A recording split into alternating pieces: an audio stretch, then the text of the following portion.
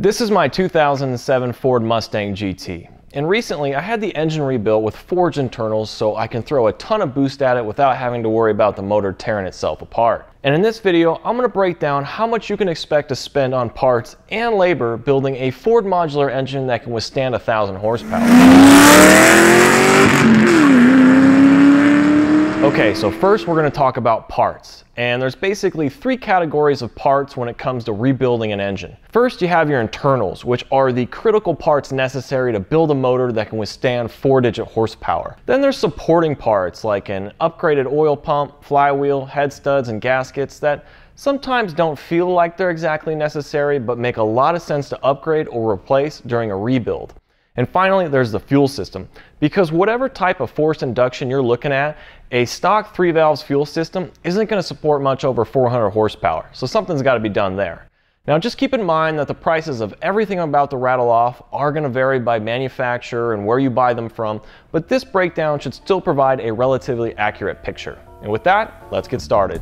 So first up is the crankshaft. I got a Manley 3.8-inch stroke crankshaft made out of forged 4340 steel. That'll set you back $1,000, and MMR charged me another $350 to have it balanced. Along with the crankshaft, you'll need main bearings, $120, and the main and side bolts, which adds another $350. Next are the connecting rods. I went with a set of Manley H-beams that are also made out of forged 4340 steel. These rods are really strong, but also pretty affordable at only $650 for the set. You'll need rod bearings as well, which adds another $110. And for the pistons, I went with a set of standard bore aluminum pistons from Manley. Those cost about $670, and of course you'll need new piston rings, which run anywhere from $150 to over $300. So if you add all that up, you're looking at around $3,400 on internals alone. Now we'll move on to supporting mods, starting with MMR's Hurricane oil pump. The key difference between the stock oil pump and this one is that the gears are made out of billet, which should prevent them from being chewed up under heavy load. This oil pump from MMR costs $350. One mod I actually overlooked during my rebuild was the flywheel. Since the stroker crankshaft I got has an 8-bolt flange, I needed an 8-bolt flywheel to match. So my shop ordered one for me, which cost me another $350. Now, since a rebuild requires taking the whole engine out, I recommend getting a fresh OEM timing kit with new lash adjusters and rocker arms. Combined, those will set you back about $1,000. It's also a good idea to get all new gaskets for your front cover, oil pan, and valve covers. MMR has a gasket kit that includes all this and the rear main seal for $280. You're also going to want to upgrade to ARP head studs, which cost a little over $400, and get yourself a good set of one-piece spark plugs, which shouldn't cost you more than $150. So in terms of supporting parts, we're looking at about $2,500. Now let's talk about the fuel system. So on my build, I went with a custom return style setup that requires running larger fuel lines to and from the engine, different fuel rails, and installing a pressure regulator.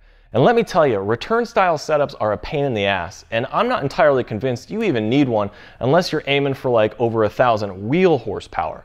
Instead, I recommend you consider getting the dual fuel pump system that's used on the 2007 to 09 Shelby GT500s. The kit's available for around $700. It's a direct replacement, doesn't require running new fuel lines, and is overall way simpler to install, which will save you a lot of time and money. If you do approach the limit of the GT500 dual fuel pumps, you can always add a booster pump or upgrade the fuel pumps. Now you'll need to upgrade your fuel injectors as well. And depending on how much power you're looking to make and what type of fuel you'll be running, expect to spend somewhere between $700 and $1,500 on a set of injectors. That puts an upgraded fuel system somewhere around $1,500 to $2,000. And if we add up the cost of everything that we just went over, we're looking at roughly $7,500 total for parts. Okay, now we're going to talk about labor. So it took the shop that rebuilt my Mustang's motor about 70 hours to take the engine out, completely disassemble it, clean the block, hone the cylinders, gap the piston rings, reassemble it, and put it back in the car. And at a rate of $120 per hour, that comes out to $8,400 in labor. Add in the cost of fluids, other miscellaneous parts, and dyno tuning, and we'll call it an even $9,000. Now, of course, shop rates and total billable hours will vary by where you have your rebuild done, but I think this provides a pretty realistic figure of what to expect in terms of gross labor expenses. And if you can do the rebuild yourself, obviously you'll save a buttload of money. So this brings the total cost of the rebuild to $16,500-ish, which I think is a lot of money by anyone's standards. And there's a really strong case here to just do a Coyote swap where the labor cost would be lower and you get at least another 100 horsepower straight out of the box. That's certainly a more cost-effective approach, but I like working on the 3-valve engine and pushing its limits. It's just a more interesting project to me than doing a Coyote swap. So how long did it take and how much power is the Mustang making? So it took my shop roughly 3 weeks to rebuild the engine, and currently the Mustang is only putting down a paltry 370 wheel horsepower, which is 30 less than I was hoping for at a minimum. And I think the lackluster performance here is because the cams I have now aren't optimized for a stroker engine or ported heads, so I'm going to install a set of super aggressive high lift cams and see where that gets us. And if you're interested in seeing how this plays out, you know what to do, and I hope you come back for the next one. Peace.